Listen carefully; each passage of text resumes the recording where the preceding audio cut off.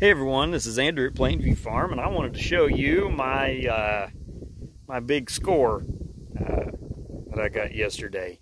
I was driving around down the road, driving around here not that long ago, and saw this sitting out in the middle of a field.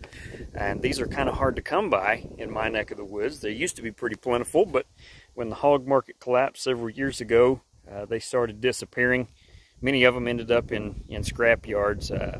And this one was, like I said, sitting out in a field, and I was able to get it for, well, not much at all. Basically, the guy, he was glad to just have it out of the way, but have a little patchwork to do inside. There's some rust and some holes in it, but otherwise, it's a lot better shape than some of them I've found. So maybe I'll put a video together about getting this thing back going. So anyway, hope y'all have a nice day.